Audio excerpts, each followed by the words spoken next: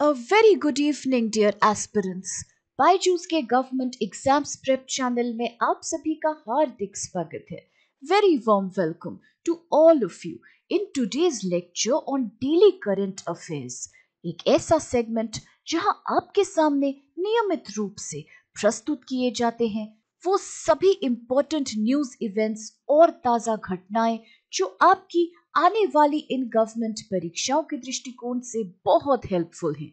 और इसके साथ साथ सेशन के अंत में हम आपके साथ कुछ महत्वपूर्ण प्रैक्टिस क्वेश्चंस भी शेयर करते हैं, क्योंकि ये सभी प्रैक्टिस क्वेश्चंस आज के ही तमाम न्यूज इवेंट्स पे आधारित हैं. तो आप इनके आंसर्स देने का अवश्य प्रयास कीजिए और इनके आंसर्स को आप निरंतर शेयर करते रहिए हमारे साथ कमेंट बॉक्स में. तो चलिए अब शुरू करते हैं हमारी आज की चर्चा on all the news events and headlines associated with 24 अगस्त. सबसे पहले यहाँ चर्चा हम करेंगे नेशनल अफेयर्स अर्थात राष्ट्रीय मामलों की, जहां पहली खबर कुछ इस प्रकार है कि पहली कमर्शियल फ्लाइट लैंड करी है इन a place called Tezu in Lohit district of Arunachal Pradesh. जी हाँ, ये भारत के सिविल एविएशन सेक्टर के लिए एक ऐतिहासिक मोमेंट है, क्योंकि it is for the first time that a commercial flight has landed in the easternmost tip of Indian landmass. इसका नाम आप अवश्य याद रखिए, तेजू, और ये भी याद रखिए that it is situated in Lohit in the northeastern state of Arunachal Pradesh.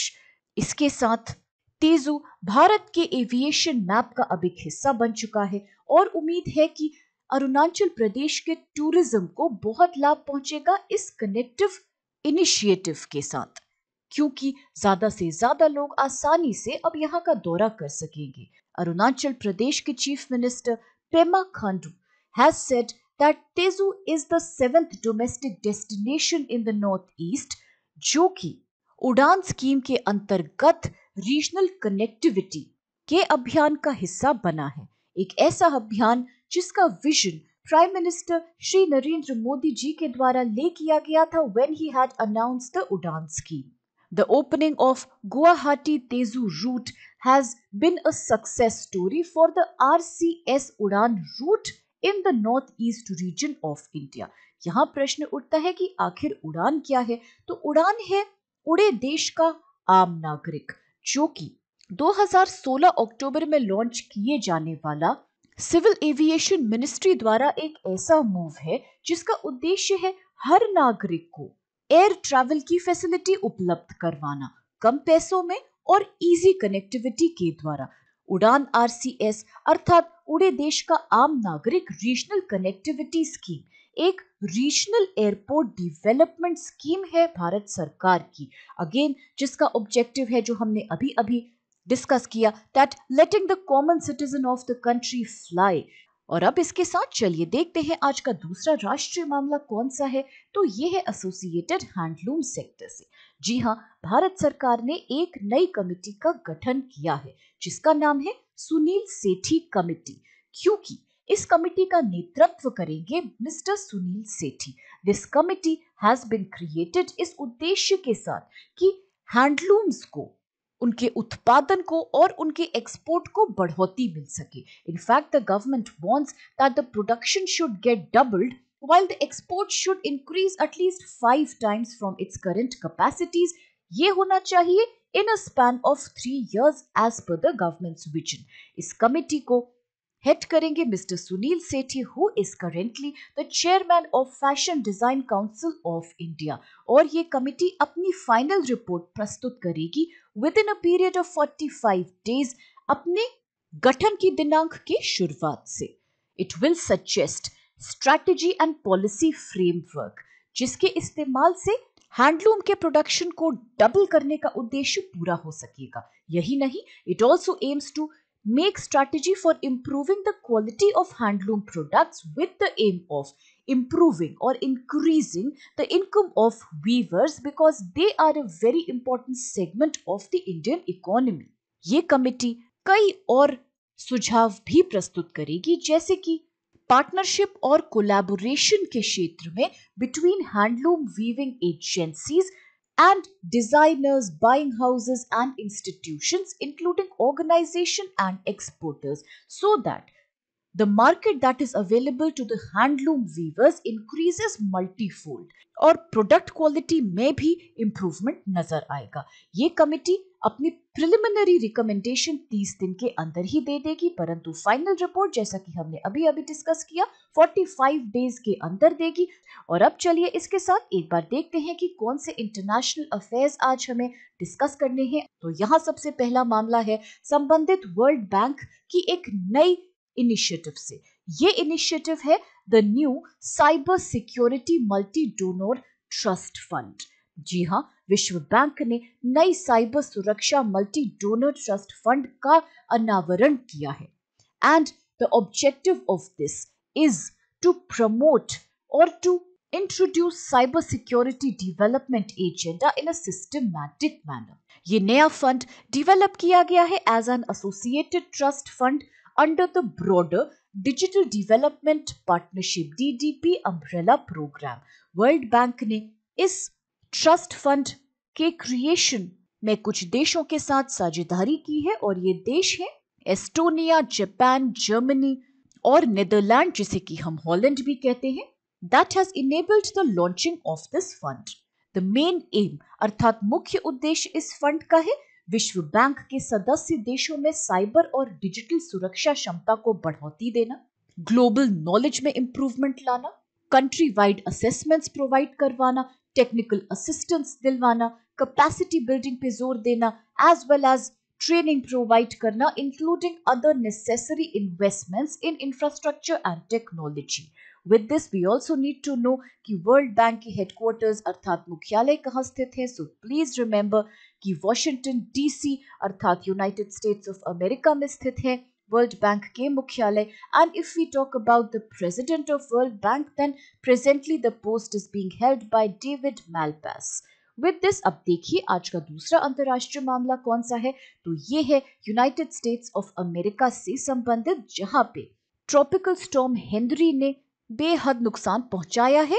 हाल ही में tropical storm Henry has hit Rhode Island on the US east coast, जिसके कारण सैकड़ों लोग इंपैक्ट हुए हैं। They have been left without electricity और इस तूफान के कारण एक भारी मात्रा में रिकॉर्ड रेनफॉल भी इस इलाके में हुई है। यूएस प्रेसिडेंट जो बिडेन ने कहा है कि इस स्टॉर्म के अंदर पोटेंशियल है to cause widespread consequences across the region with significant flooding and power outage. The US President has ordered FEMA अर्थात Federal Emergency Management Agency कि जल्दी से जल्दी वो disaster relief efforts को coordinate करें in the area of Rhode Island, जो कि सबसे बुरे तरीके से impact हुआ है because of the tropical storm Henri. इस स्टॉर्म ने रोड आइलैंड पे अटैक किया with wind speed of 95 kilometre per hour. इसी कारण पूरा इलाका हाई अलर्ट पे रहा। फ्लैश फ्लडिंग भी देखी गई इन areas like Newark and new Jersey और इमरजेंसी सर्विस अपने राहत कार्य लोगों तक पहुंचाने के लिए पूरे तरीके से सक्रिय रही all along. At least 200 flights have been cancelled due to the impact of this storm and associated heavy rainfall at the Newark airport and many other flights in New York's LaGuardia and JFK airport. और अब इसके साथ चलिए देखते हैं environment and ecology segment में कौन सी खबर आज हमारे साथ है। तो यहाँ हम आज चर्चा करने वाले हैं एक ऐसे इंस्टीट्यूट की that works in the field of environment, water and nature conservation. हम बात करेंगे national environmental engineering research institute की, जिसे अक्सर नीरी नाम से हम संबोधित करते हैं। So it is a Pioneer laboratory in the field of environmental science and engineering. ये council of scientific and industrial research CSIR का ही एक हिस्सा है। इसके हेडक्वार्टर्स हैं महाराष्ट्र राज्य में स्थित नागपुर शहर में। And NEERI has other 5 zonal laboratories also, जो कि विभिन्न शहरों में spread out हैं in India, including in Chennai, in Delhi and Kolkata as well as Mumbai. ये काम करता है under the Ministry of Science and Technology in India of the central government, and it is also an important partner organization in India's National Implementation Plan NIP NEERI Nagpur की स्थापना करी गई थी 1958 में। It was established as central public health engineering research institute CPHERI when environmental concerns were limited to human health, जहां chief focus हुआ करता था water supply, sewage disposal, communicable diseases and to some extent industrial pollution as well as occupational diseases। और अब इसके साथ आइए देखते हैं कि किस महत्वपूर्ण स्कीम की आज हम चर्चा करेंगे यहाँ। तो आज हम बात करेंगे सोलर चरखा मिशन की, जिसे सौर चरखा मिशन भी हम बुलाते हैं। तो ये मिशन लॉन्च किया गया था by the ministry of micro small and medium enterprises अर्थात मिनिस्ट्री ऑफ MSME। इसे लॉन्च किया गया था 27 जून 2018 की दिनांक को, जिस दिन मनाया जाता है यूनाइटेड नेशंस MSME डे। वर्ष 2016 में एक पायलट लार्ज स्केल प्रोजेक्ट इस मिशन के अंतर्गत स्थापित किया गया था in the Khanwa village of Bihar Nawada district. जब यह प्रोजेक्ट सक्सेसफुल हुआ, उसी के बाद एक वाइड स्केल पे मिशन सोलर चरखा pilot project was officially introduced in the year 2018। और अगर बात करें कि which are the important features of the solar चरखा मिशन, तो आप याद रखिए कि यहाँ सबसे महत्वपूर्ण बात है द एस्टैब्लिशमेंट ऑफ सोलर चरखा clusters which are focal villages along with surrounding villages all situated within a radius of 8 to 10 kilometers। इस मिशन के अंतर्गत तकरीबन 200 से 2042 बेनिफिशियरीज आइडेंटिफाई किए गए हैं, जिसमें शामिल होंगे workers including spinners, viewers, strictures और कई अदर स्किल्ड आर्टिसंस। इसी संदर्भ में क्या है कंपोनेंट्स इस मिशन के, तो सबसे पहली बात है कि each beneficiary here will get at least 2 solar charkhas of 10 spindles each। Apart from that, एक क्लस्टर के अंदर तकरीबन 1000 सोलर चरखे इंक्लूड किए जाएंगे। करीब 2042 आर्टिजन्स को डायरेक्ट एम्प्लॉयमेंट प्रोवाइड किया जाएगा सरकार द्वारा एक क्लस्टर में, जो कि फुल कैपेसिटी में काम करेगा। एंड इसके साथ the government has set out almost 550 crore rupees as an outlay for this scheme for 50 clusters between the time period of 2018 to 2020। इसके साथ अब चल के देखते हैं कि कौन सी इंपॉर्टेंट पर्सनालिटी आज खबरों में है, आज सुर्खियों में है। तो यहाँ हम बात करेंगे मिस्टर नकुल चोपड़ा की, जिन्हें अभी अभी अपॉइंट किया गया है एज चीफ एग्जीक्यूटिव ऑफिसर या CEO ऑफ BARC इंडिया। अर्थात नकुल चोपड़ा को मुख्य कार्यकारी अधिकारी नियुक्त किया गया है BARC का।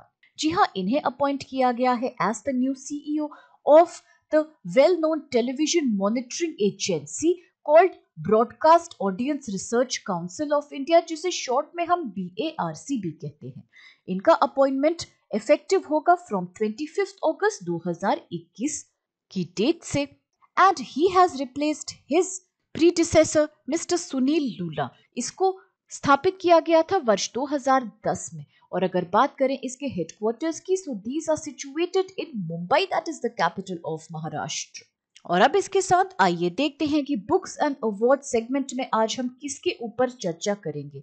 तो यहाँ हम चर्चा करेंगे award winner writer Amitav Ghosh के बारे में। अमिताव घोष एक भारतीय लेखक हैं जो कि 54th ज्ञानपीठ अवार्ड के विजेता बने थे, जो कि भारत का हाईएस्ट लिटरेरी ऑनर भी है।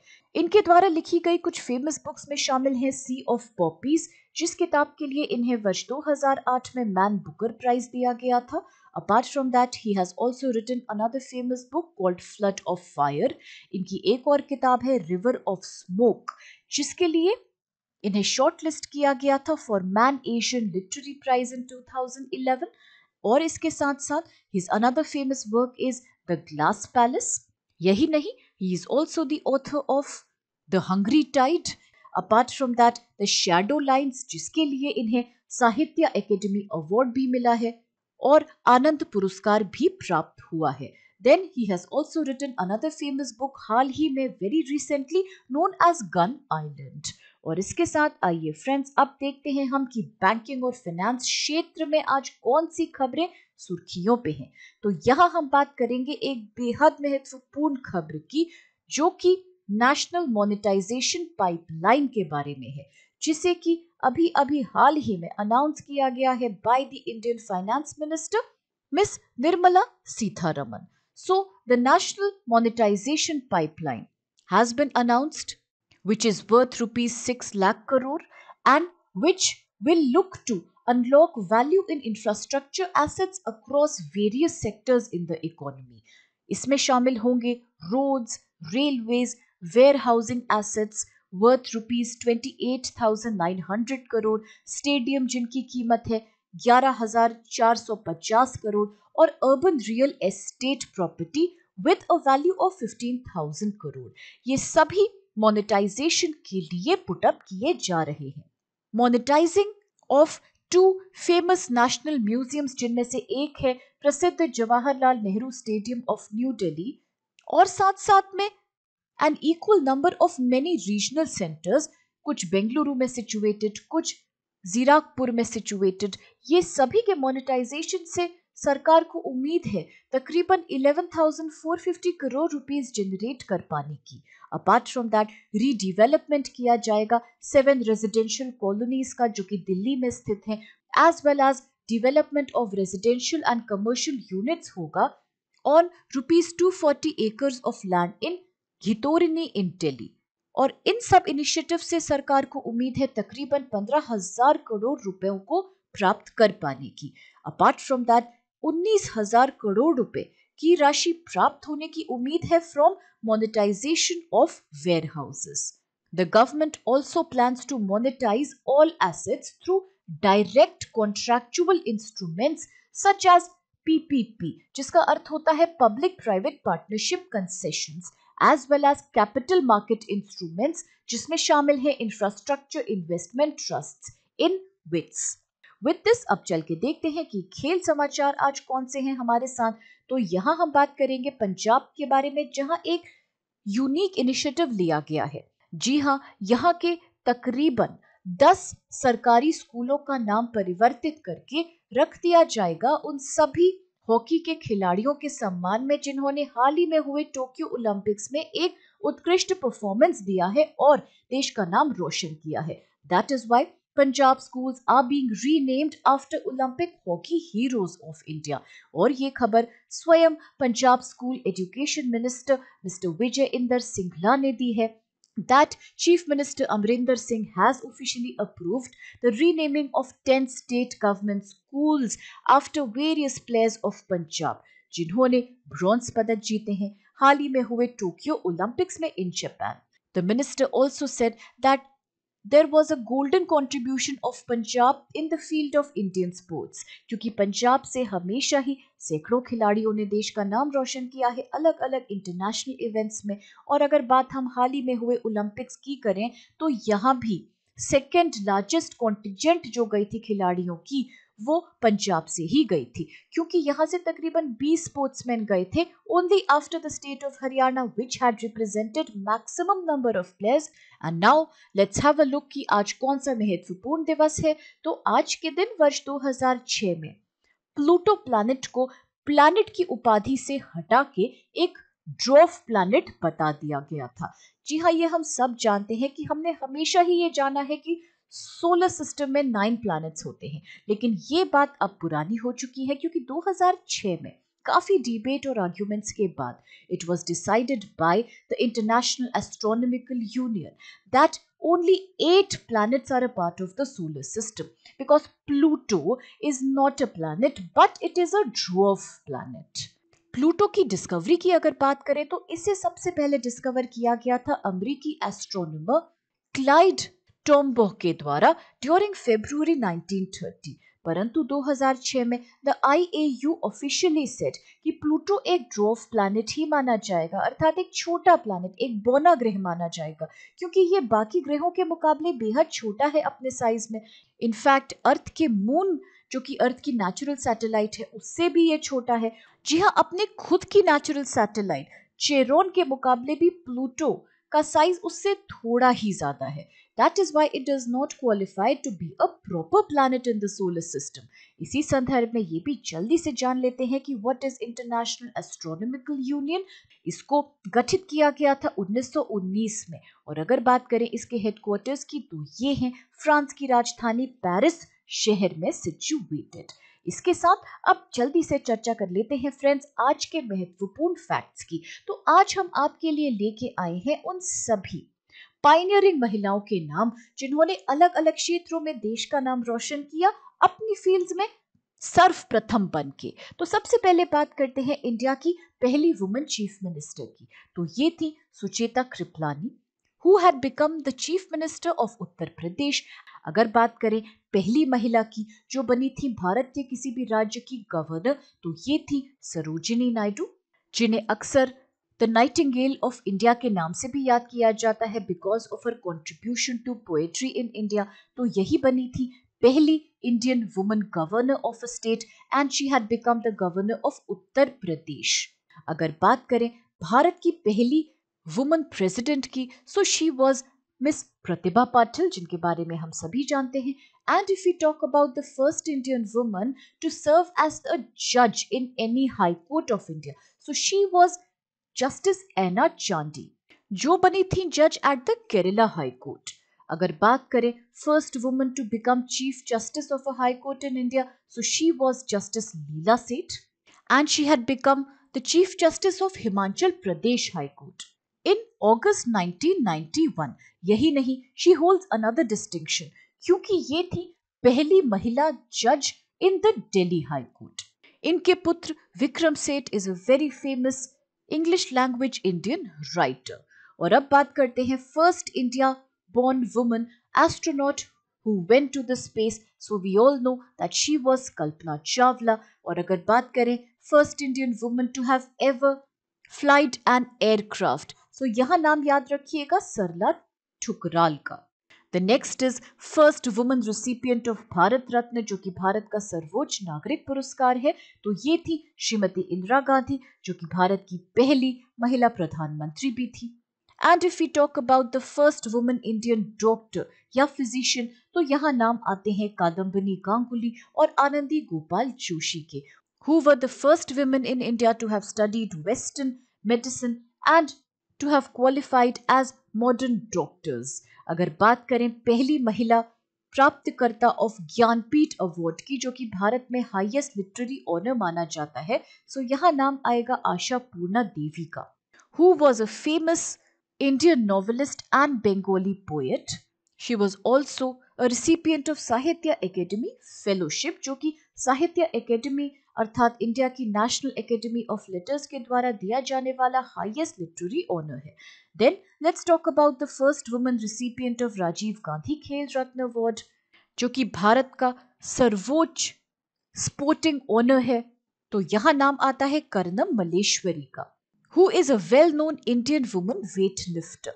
In fact, she was the first Indian woman to have won a medal at the Olympics, जो उन्होंने जीता था वर्ष 2000 में। इसके साथ साथ वह अर्जुना अवार्ड की प्राप्तकर्ता भी हैं और पद्मश्री विनर भी हैं। So she had received the Rajiv Gandhi खेल रत्न अवार्ड in 1999। राजीव गांधी खेल रत्न अवार्ड के बारे में ये हम सभी जानते होंगे that it was established in 1992। और कौन थे भारत के सबसे पहले प्राप्तकर्ता इस अवार्ड के, तो आप याद रखिएगा it was none other than the chess grand master Viswanathan Anand. और अब इसके साथ आइए चल के देखते हैं which questions do we need to solve today।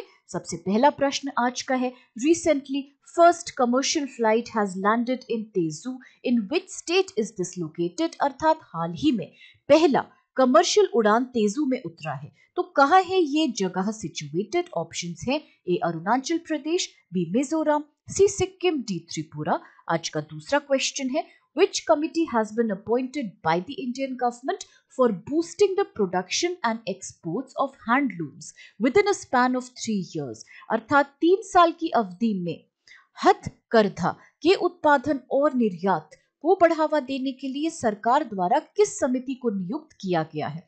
Options हैं ए सुनील सेठी कमेटी, बी राकेश सेठी कमेटी, सी सुनील छेत्री कमेटी या ये है D new textile panel.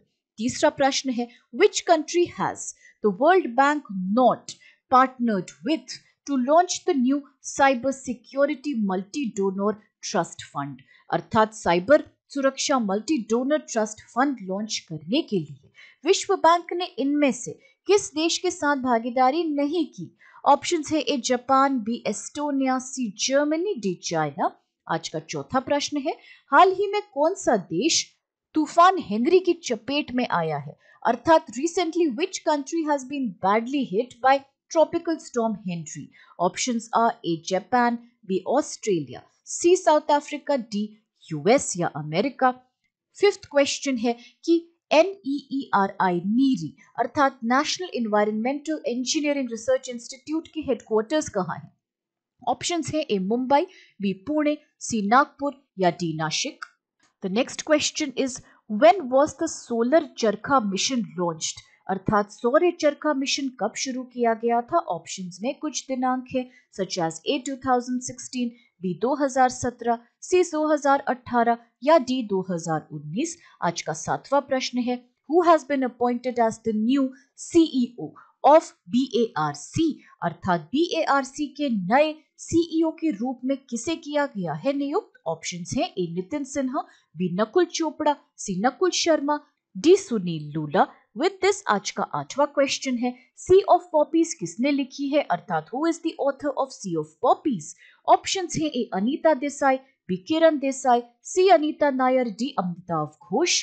With this आज का नाइन्थ क्वेश्चन है इन which state have 10 government schools been named in the honor of various hockey players from India, अर्थात किस राज्य में 10 सरकारी स्कूलों का नाम बदल के विभिन्न भारतीय हॉकी खिलाड़ियों के सम्मान में रख दिया गया है? ऑप्शंस है ए महाराष्ट्र, बी बिहार, सी पंजाब, डी यूपी। और आज का आखिरी और 10th प्रश्न है who is the first woman to have received the Rajiv Gandhi खेल रत्न अवार्ड, अर्थात कौन है वो पहली महिला जिन्हें मिला था सबसे पहले राजीव गांधी खेल रत्न पुरस्कार? ऑप्शंस हैं ए पीटी उषा, बी कुंजा रानी देवी, सी अंजू बॉबी जॉर्ज या डी कर्नम मल्लेश्वरी। और अब इन सभी इंटरेस्टिंग क्वेश्चंस और कुछ बेहद लाभदायक खबरों के साथ आज के इस सेशन को हम यही समाप्त करते हैं, इस आशा के साथ कि आप सभी को इससे बहुत हेल्प मिलेगी। फ्रेंड्स, अगर आपको वीडियो पसंद आए तो प्लीज चैनल को लाइक, शेयर और सब्सक्राइब अवश्य कीजिए और इन सभी क्वेश्चंस के उत्तर भी देते रहिए हमें। With this, have a great day. Please stay safe and thank you so much to all of you.